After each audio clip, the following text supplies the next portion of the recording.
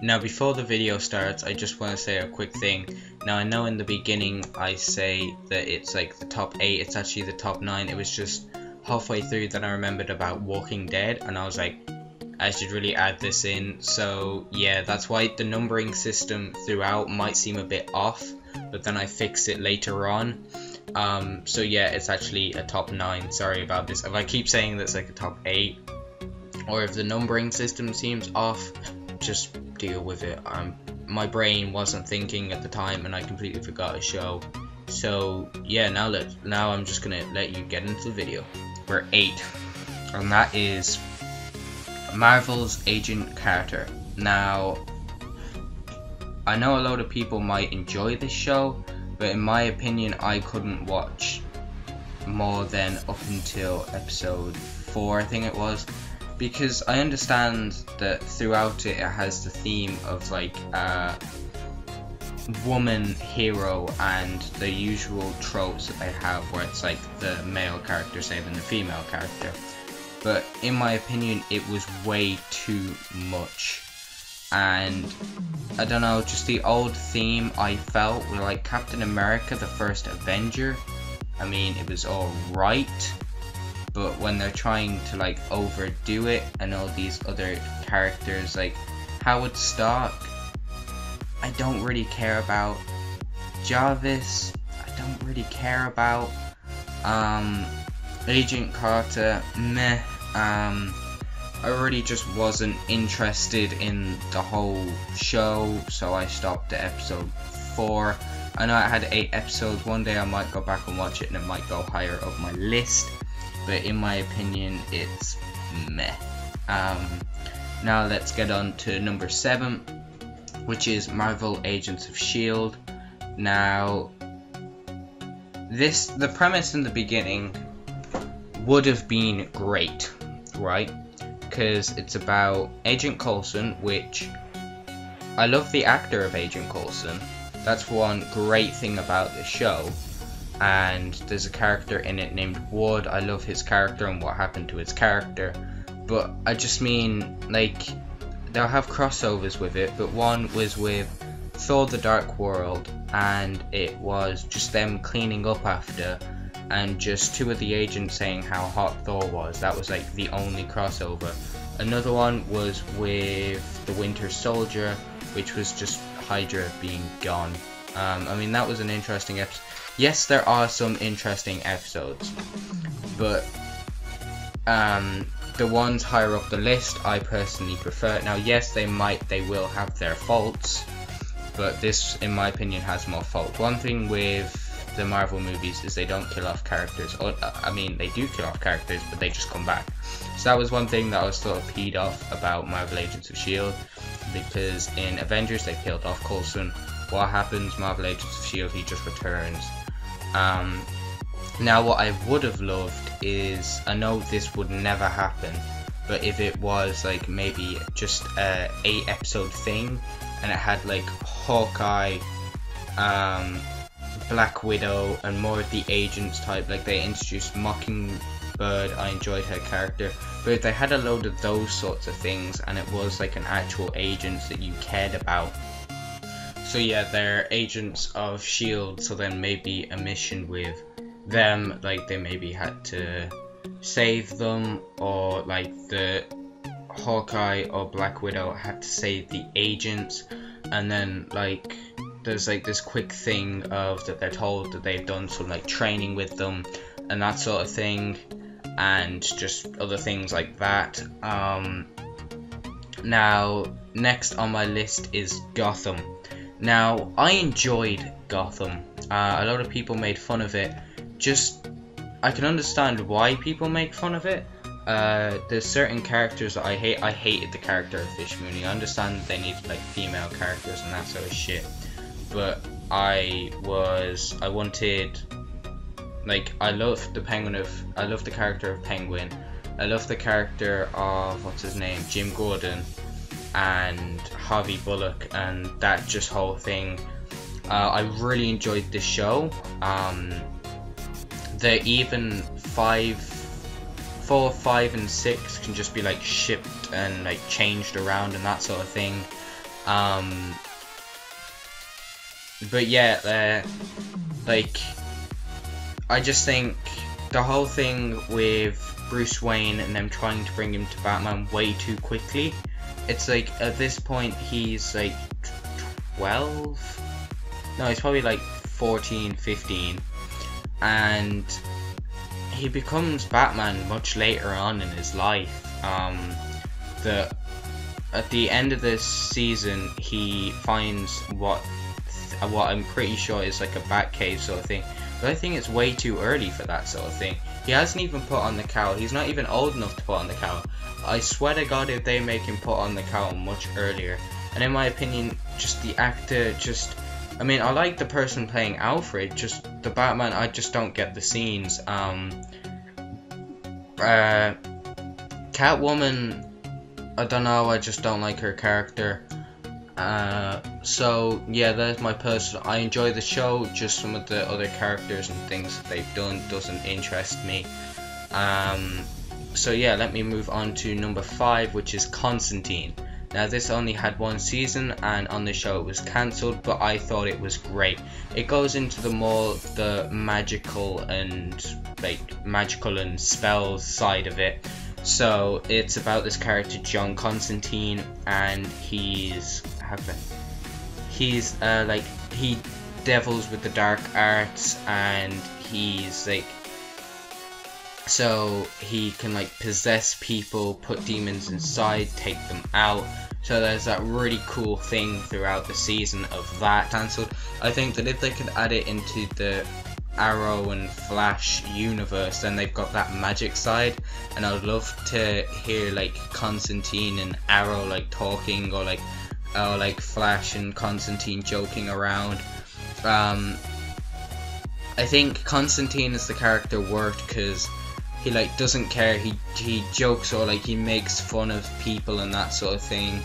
And yeah, he also did the voice for Black Flag, and I love that game, so that's just another thing. I know it has nothing to do with the show, but I just thought I'll put that in there. But yeah, I enjoyed Constantine very much, just it was short-lived because it was cancelled and there isn't going to be a season 2. I hope someone like Netflix picks it up, because Netflix have shown that they can do well with Daredevil, and I think that would be a cool thing to see.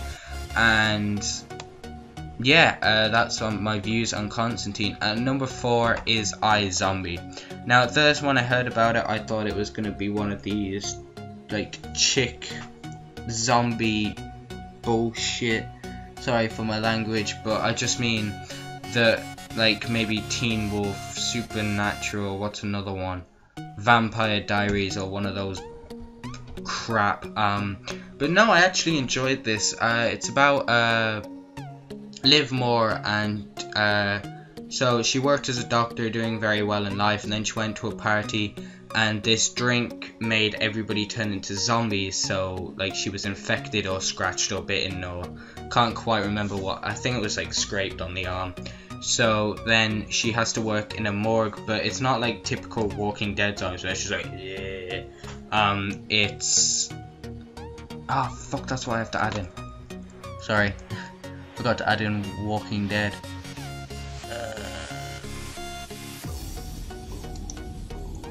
Sorry about this.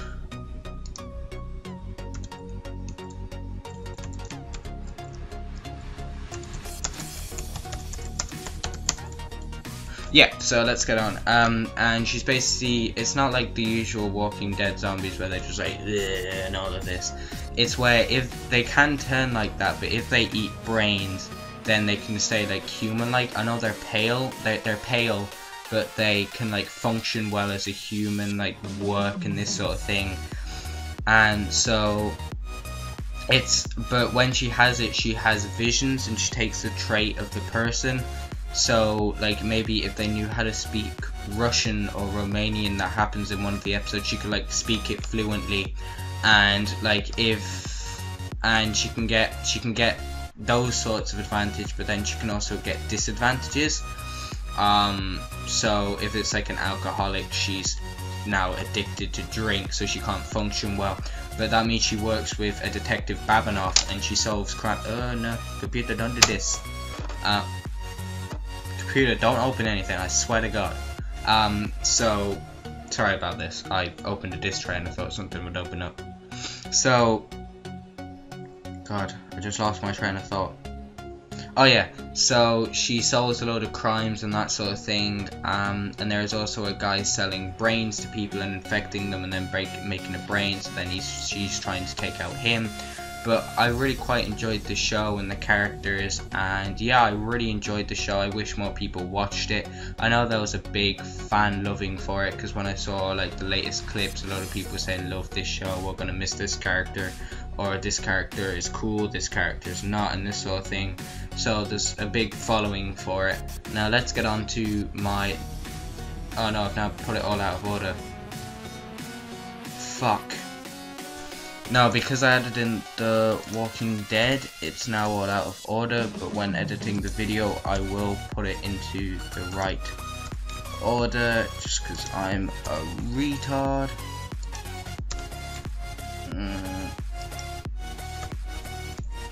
There we go. So now we go on to number 4. Yes, I know all the numbering's messed up. My brain wasn't working this morning, okay? So number 4 is Arrow. Now I enjoyed season 1. I loved season 2. It had Deathstroke and that sort of thing. And season 3 it had Ra's al Ghul and other characters like that. Not as good. Season 2 has to be my favourite. It introduced Flash into the universe, Deathstroke, Black Canary. Black Canary came in season 2, I'm pretty sure. So it introduced a load more characters. Season 1 introduced Enchantress. Yeah, there we go. The Dark Archer, which is played by John Barrowman. I love his character, he's a great actor. I remember watching him back in Torchwood, I loved Torchwood. And in Doctor Who with the 10th and 9th Doctor, I'm pretty sure. Just the latest Doctor Who episodes are pretty meh, but that's for another day. If you want me to start talking about Doctor Who, tell me down below. But, yeah.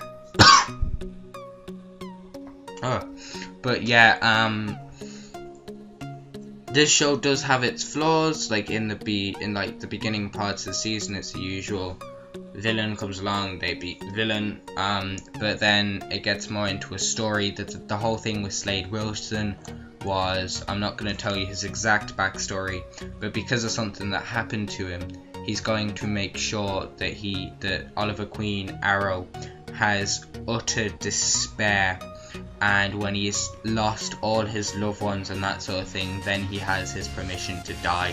I really like that whole thing throughout season 2. Just season 2 alone is the reason why it's this high on my list. And there was a shock factor during the mid-season of Arrow in season 3 that I loved. I've added a lot of characters like Speedy, Arsenal, Black Canary. They introduced Flash, like in a sort of origin sort of thing, quick thing. Great supporting cast like Felicity, Deagle. They're great characters. I love them. I especially love Felicity. So yeah, let's get on to number 3, which is The Walking Dead, which I slotted in here. Now, The Walking Dead, I love The Walking Dead. Some dull episodes like season 2, I hated season 2. So goddamn boring. We need to find this girl. Welcome to this farm. And then it turns out that like she's been at the farm the whole time. Yeah. So they left there. If just Carl's stupid. Look at the tip. No, Carl. Yeah. Season 1, I mean, was alright. Season 3, yeah, it's a good series. Just some series and some episodes are pretty boring, but other than that, I love it. I love like the whole apocalypse thing and like survival and that sort of thing. So yeah, it's a great show, and if you've been reading the comics, I know some people may be saying the characters aren't as good as like in the comics, but I enjoyed it, and I can't be bothered to go through all those comics. It's like 14 volumes, all at €20. That's a lot of money. A lot of money. So yeah, with great characters. Now, luckily, like, the characters that annoyed me have been killed off, and that sort of thing. And yeah, some of the characters are annoying, but then luckily with Walking Dead, they can be killed off just like that. So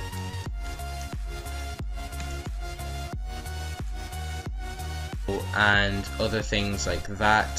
So I love the show. The zombies look great, the storytelling's great, and yeah, just I love it.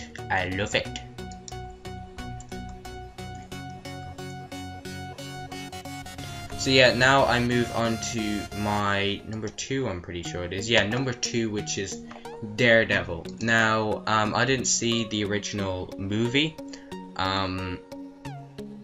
Like, I didn't see the Daredevil movie with Ben Affleck.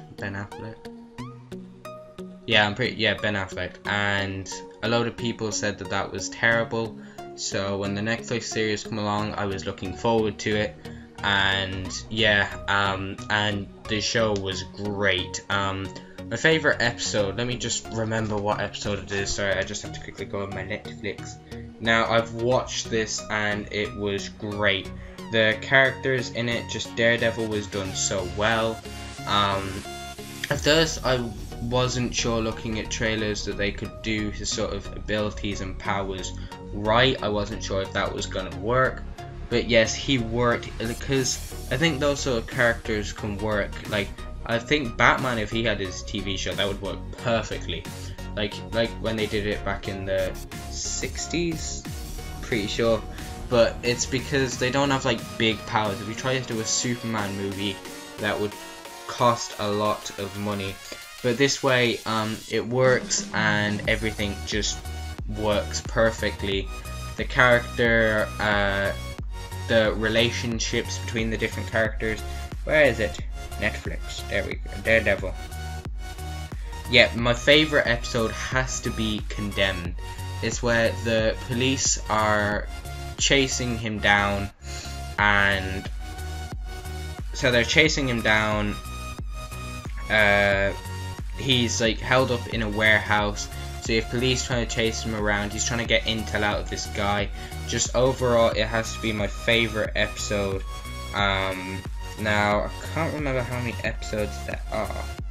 Oh yeah, 13 episodes. And what I loved was when it came out on Netflix, instead of having to wait week after week after week, and then like at the mid-season finale, then you have to wait like at the moment I'm waiting for Flash and Arrow up until I think they return in like September. No, it's like October time, and it's just so far away, and I just want it back. But this way, it was all 13 episodes, an hour long, just all dumped on you. So if I could just, I got up to like episode 9 in a day, and I'm pretty sure it was episode 10. And then I watched the other 3 episodes, so I got a headache because I was watching it so much and I didn't have any breaks whatsoever. But I just love the show. It did everything right. I'm glad that just Marvel are on a roll at this point. I'm hoping DC can do the same, like they've done well with their TV. Now let me talk about number 1, The Flash. Now Grant Gustin as The Flash, great. The side characters, and then like just the villain in the Reverse Flash. There's a mystery behind who it is, because if you've read because I would look up all these theories after. There was all these theory crafting that made it so fun if you were watching it as it came out, and just things that helped the crafting and that sort of thing. Now I wasn't big into the comics, so I was like, what? Who the fuck is that guy? But as the characters, like people would hear last names or hints to things. They were very good at setting things up, like the future, because they have they have time travel, all his powers. The special effects are great. I'm gonna edit in like a clip of him running, and I love it, so let me just put it in here. My name is Barry Allen. I am not the fastest man alive. That title belongs to the man who killed my mother.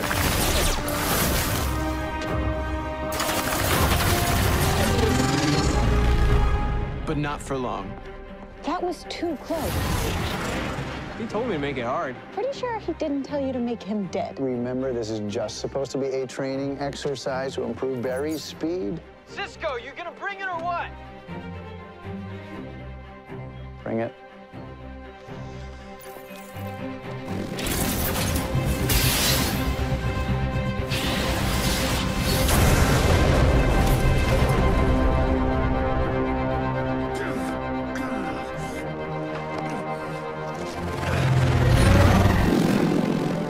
Why isn't he running away? Barry, run away.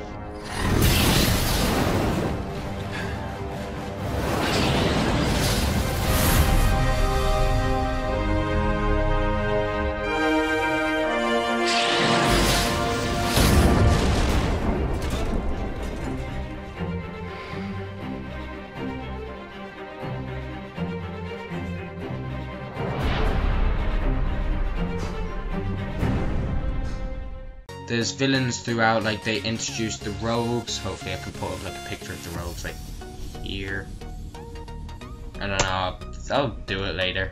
All the editing stuff is all up to me. You just get to watch the video and enjoy my thoughts. There is the rogues. You have Captain Cold. Picture. So there's Captain Cold, Leonard Stark, I'm pretty sure his name is. And I love the character throughout. Just a great actor. I'm pretty sure he was on Prison Break or something. I haven't watched Prison Break, but I've heard that it's good. There is Heatwave, which is like a hothead, which sort of works with his character really well and his name, and just the anger that he has. There's Golden Glider, which is the sister to Captain Cold, and she comes in later on. But she has a gun that I'm pretty sure turns everything to gold. That's why she's called Golden Glider. But these are all like tech based. Now there are some which are actual like some use weapons which are more the smarter people, and then you have characters like Weather Wizard. There's two Weather Wizards, so they can like control the weather. They don't use weapons. They can actually do it with their hands and that sort of thing. Who else? There's Gorilla Grodd, which I have to say the CGI for him was great. I didn't think it would look as good as it did, but God, I think they did Gorilla Grodd well. Just the characters throughout, the side characters are great. So yeah, if you want a great show, in my opinion, watch The Flash. Now it's only on season 1, but season 2 is returning, and they're talking about like all the multiverse. So if you're a big Flash fan and you're not watching this, they're going to be introducing Jay Garrick, Zoom, Wally West, and other characters like that. So I'm really looking forward to Flash season 2. Flash season 1 was great. It's my favourite show. Now it was difficult between Flash and Daredevil, but I had to go with Flash. I love the Flash. I watched it. I even watched the pilot when it was leaked,